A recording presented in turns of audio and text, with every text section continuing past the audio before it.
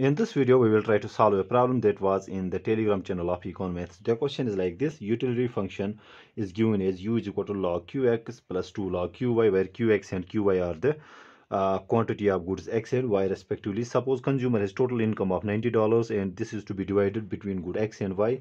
Unit price of good y is fixed at $20 and unit price of good y is fixed at $0.3. Okay, what will be the change in demand of commodity x if the price of commodity x doubles? Okay, we have to find out change in the demand of good x if its price doubles. Okay, so let's see how to solve this. So what we are being given here, so first let me write the log function. So in place of qx I will simply write x. Okay, for the sake of simplicity, in place of qy I will write y. Okay, so x and y will denote the quantity of good x and y. Okay, so I'm just simplifying this. So our utility function is being given as log x. Okay, for the sake of simplicity I am writing x here. Okay, plus twice log y. This is our utility function.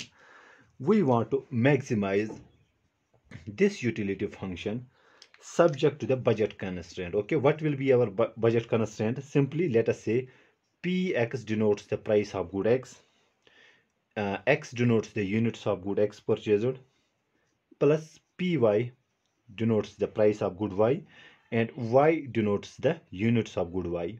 Okay, it should be equal to the total income.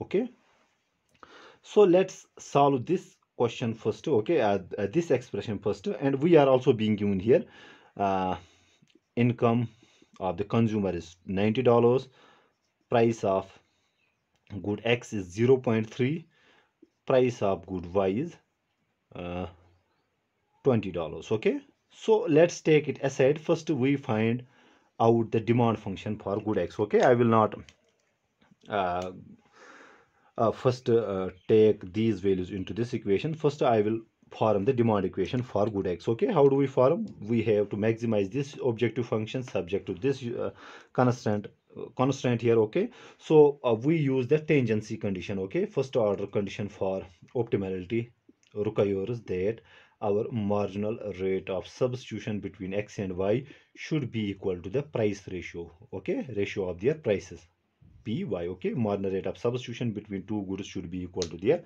price ratio. Okay, what is mrs? Mrs is simply marginal utility of x upon marginal utility of y should be equal to px upon py. Okay, now what is marginal utility of x? Simply take derivative of this utility function partially with respect to x. Okay, if we take derivative of this function with respect to x, so the derivative of log x comes out to be 1 upon x. Okay, if we have log n, its derivative is let us say we have log y, its derivative comes out to be 1 upon y. Simple thing. Okay, so similarly log x comes out to be 1 upon x. This is the marginal utility, this denotes the marginal utility. Okay, for good x, divided by what is the derivative of log y? It comes out to be 1 upon y, and we have 2, so this becomes 2 upon y. This is the marginal utility for this, for good y.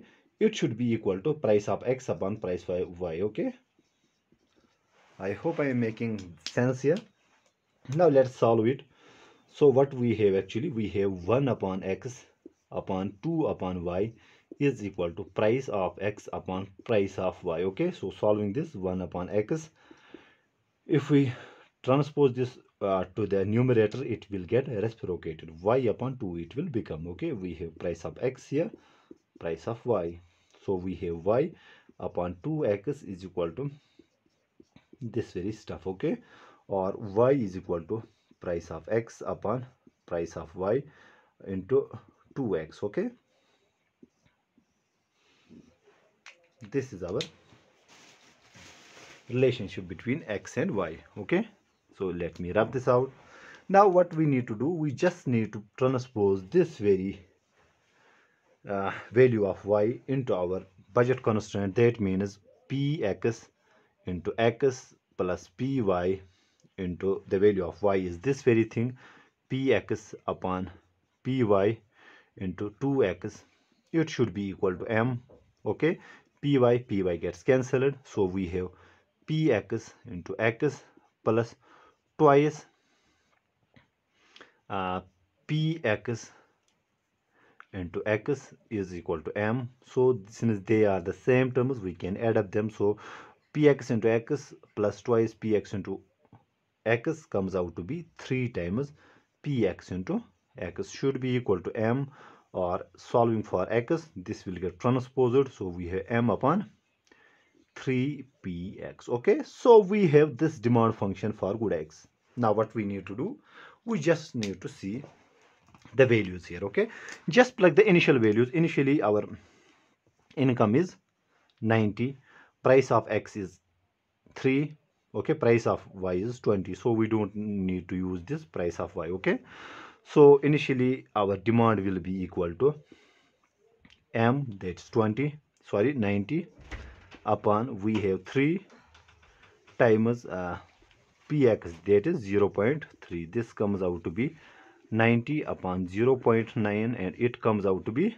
if we solve this, so we have 90 divided by 1 whole divided by 9 upon 10. Okay, so we have it will get reciprocated, so it will become like this, 10 upon 9. So we have 9 9s are 9, 10s are 10, 10s are 100. So we got initial value of x is equal to 100. Okay, now we are being told the price of x has doubled. Okay, now if price of x doubles,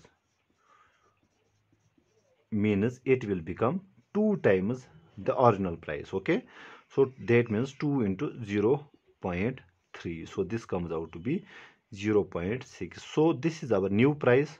Okay, 0.6. now x new quantity demanded at new price will be equal to this very relationship, m to m is 90, that means initial income upon 3 into new price. Let us denote it by pn. Okay, this is our pn, new price. So let me write it here, 0.6. it comes out to be 90 upon 3 into 0.6 comes out to be 6 3s are 18, 1.8. okay, and when we solve this out, it will come out to be 90 upon 1 divided by 18 upon 10.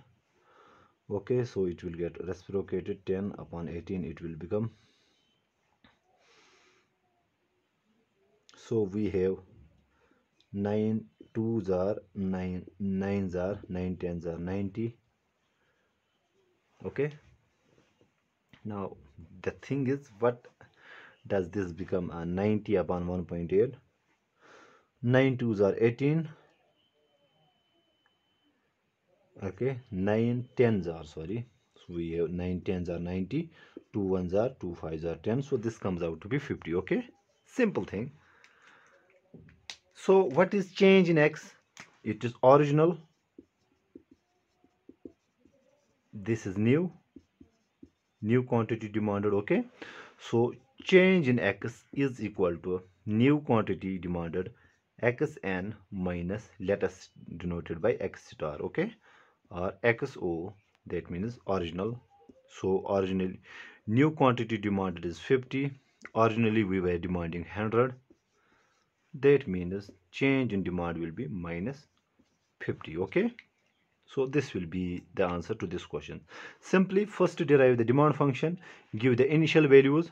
okay, and after that give the final values. okay, initial value was our, initially price was 0.3, new price was double of the initial price, that means double of 0.3 comes out to be 2 into 0.3, which is 0.6. okay, so just plugging these values, we got this number here. okay, I hope I make myself clear in this video. Thank you.